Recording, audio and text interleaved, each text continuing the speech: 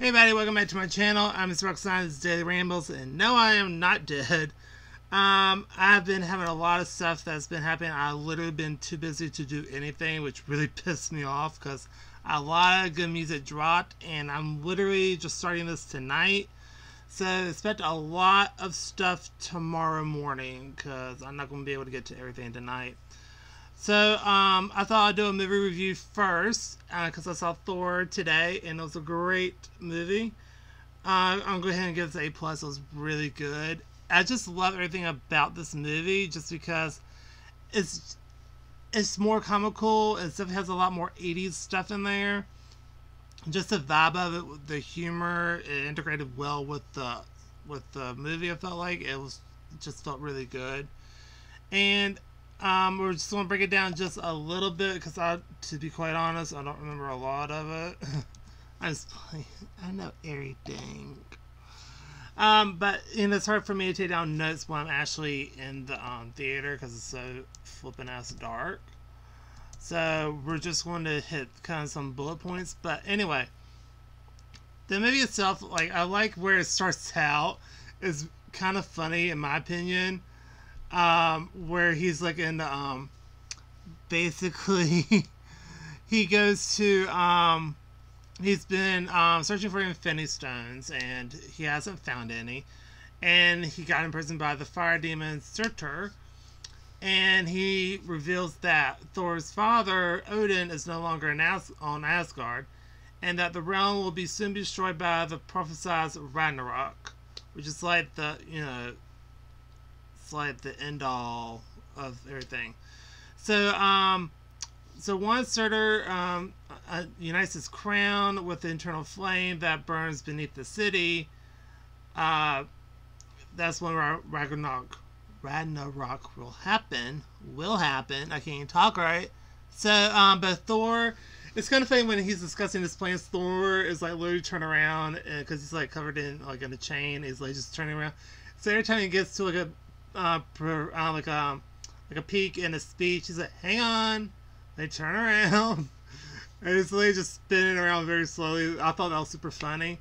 Then after he's done with his speech, Thor breaks out and knocks out Surtur and claims the crown, and he believes that he prevented Ragnarok. So Thor goes back to Asgard to talk to his dad.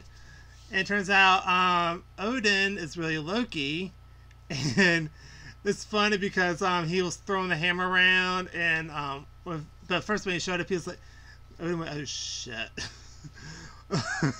So I thought that was funny, kind of funny. And then turns out he basically banished.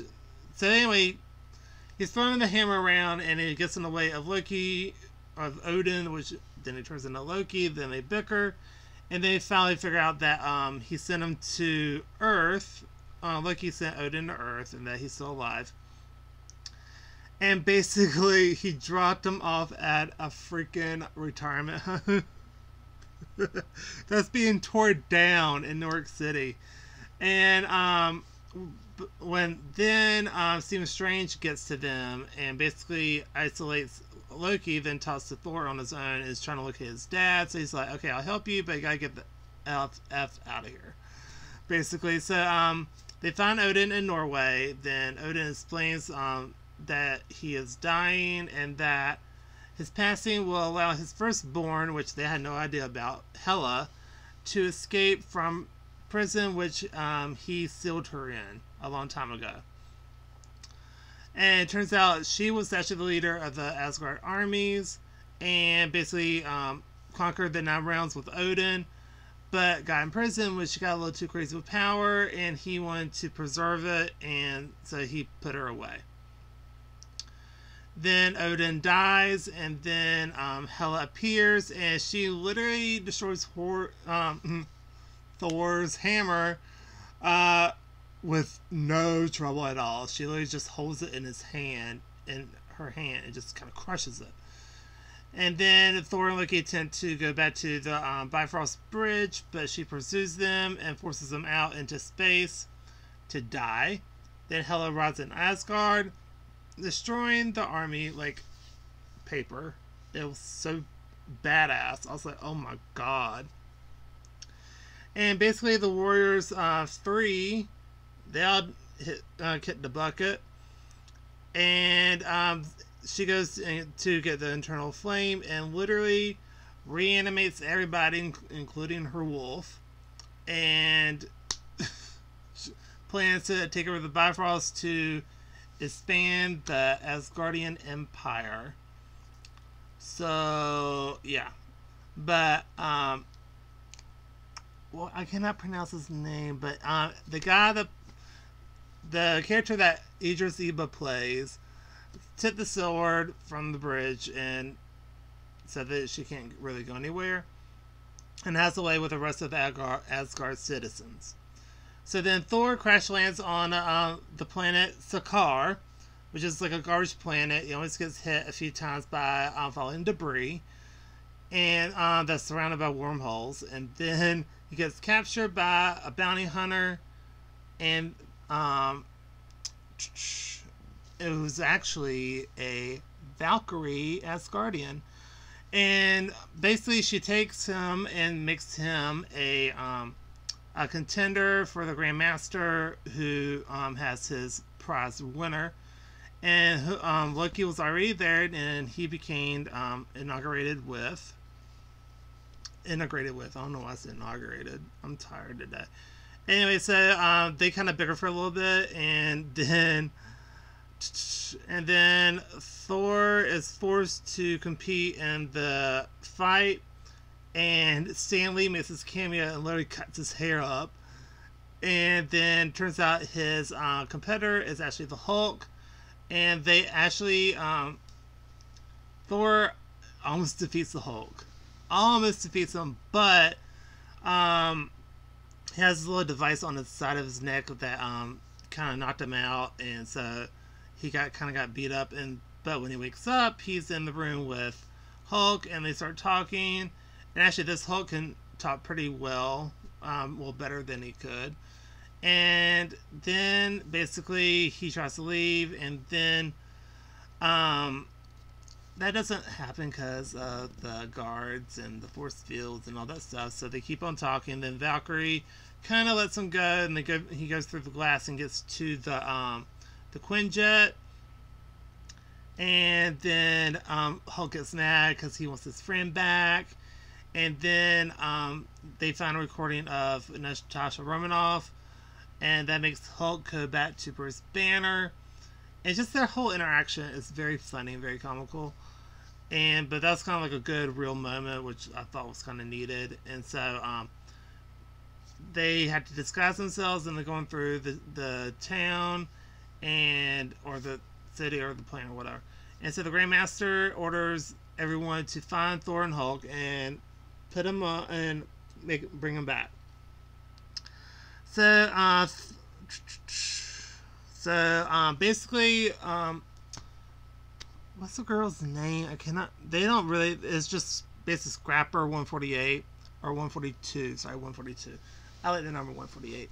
Anyway, so basically, she decides to help Thor, taking Loki as captive, and so they escape. And so Loki's been there for basically a couple months, so he had more time to be integrated in and to learn the access codes and everything. So he takes him to the Grandmaster's awesome ship, and so they escape on that, and they escape through Devil's butthole. Except they use the A word. I'm not going to use the A word because I don't want to get striked or anything. So anyway, they repeated that throughout the film, which I thought was kind of funny.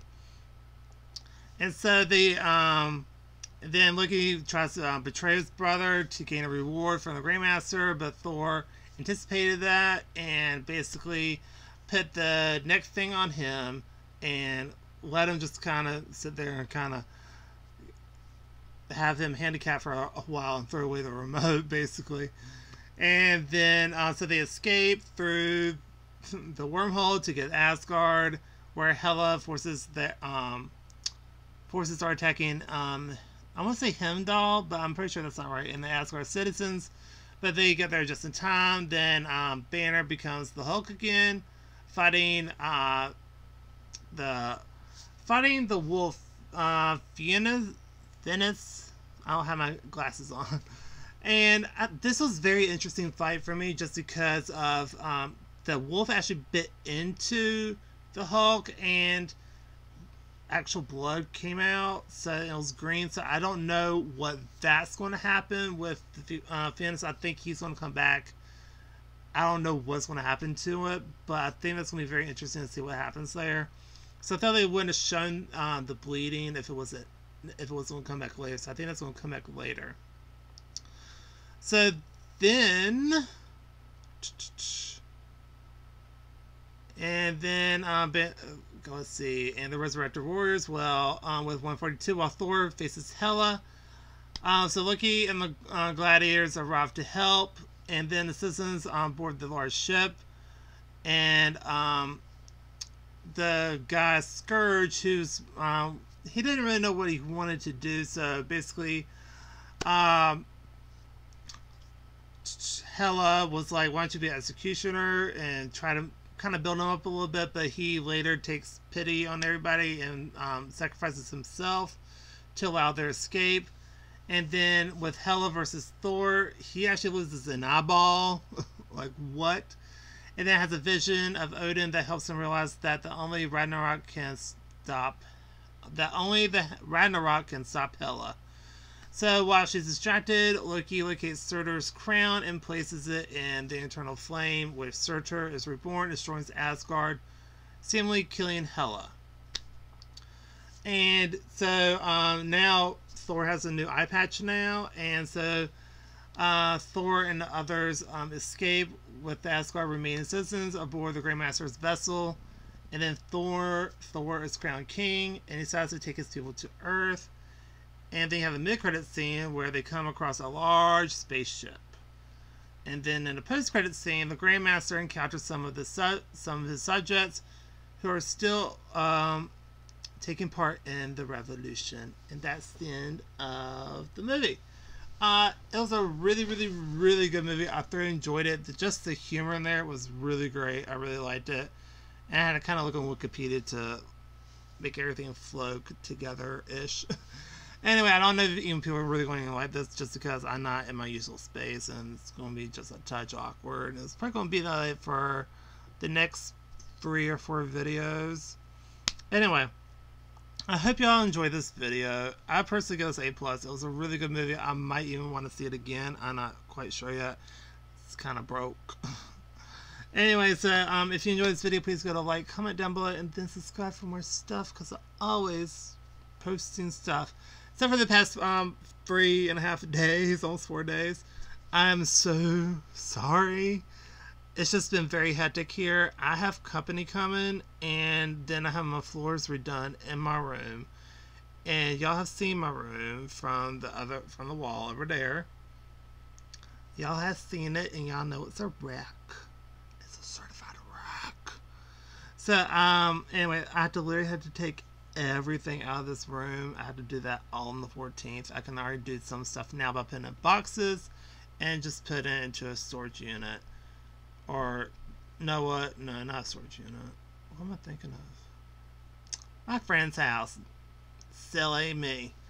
Anyway, so if you made it this far, I appreciate it so much. And I promise I will not go this long without making a video, at least having some backups ready to go.